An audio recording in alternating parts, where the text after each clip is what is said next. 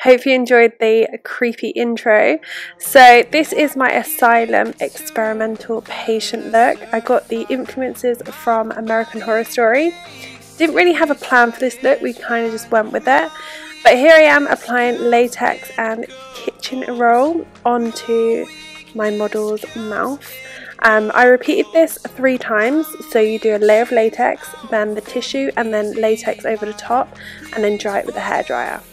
So here I'm just mixing different foundations. It's really hard to get an exact match because the tissue absorbs all the foundation, so it isn't always exact, but by mixing foundations you can get as close as possible. So now, very carefully, you need to try and cut. There probably is an easier way to do this. I don't know. This is just how I cut it. But keep checking with your model that it's safe to cut before you cut. And just slowly work your way through.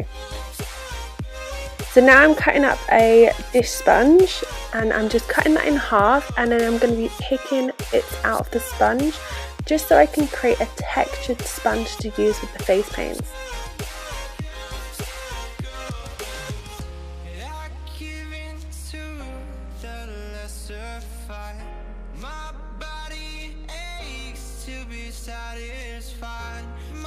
Using different skin tone paints that I think would give the ill effect that I was after. And as you can see, I'm just blotching that on with the sponge. I'm just rubbing it all in with some tissue. I like to do this so that you can blend it in more, so it's not so precise and it gives a really good effect. I'm just going to black out the lips so you can't see them.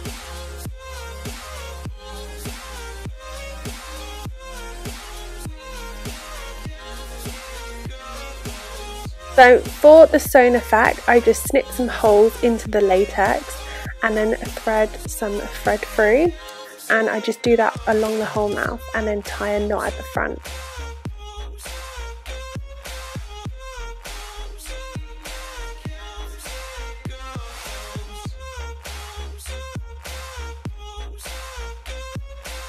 So I didn't have the best angle for the camera for this, but I wanted to create like a scar.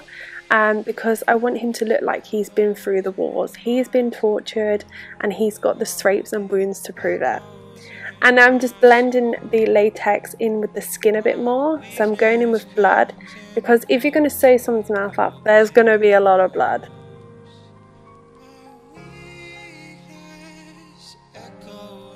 So I wanted to do some teeth that have been put into his mouth in the experiments. So I've got some false nails and just pop them in under the latex, and I'm just painting them to make them a little bit more worn and dirty.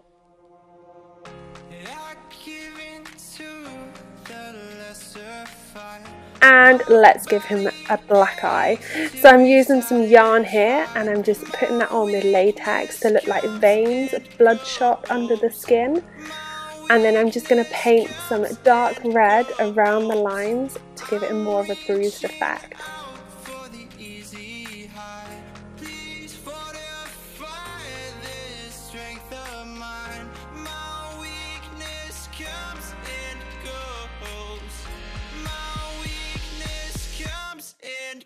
Now I'm just going to go around with yellow just to make it more of a bruised look. I love how this bit turned out.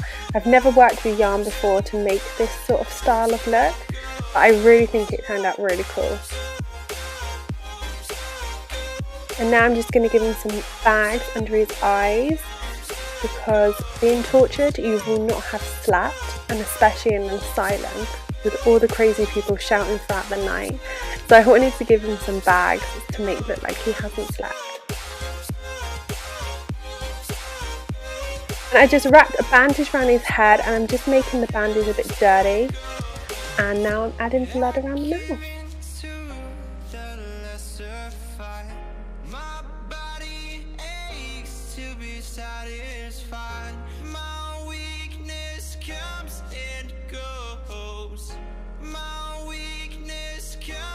Now I'm just going to add blood to all the other features, so the scar and our bruise that we have, to make it look like it's been cut open a bit.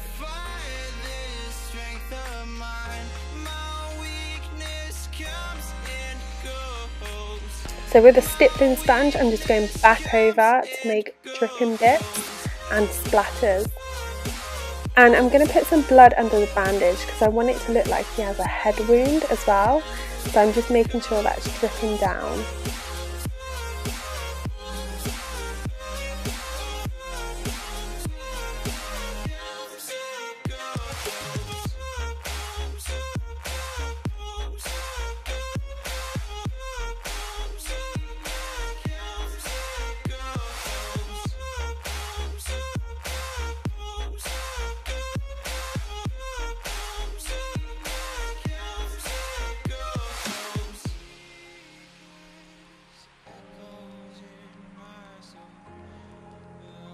And to pull the whole look together now, I'm just going to make the t-shirt dirty. This is an old t-shirt, so we just put on some eyeshadow to rough it up a bit so it looks like it's been dragged around, and blood splatters all over it.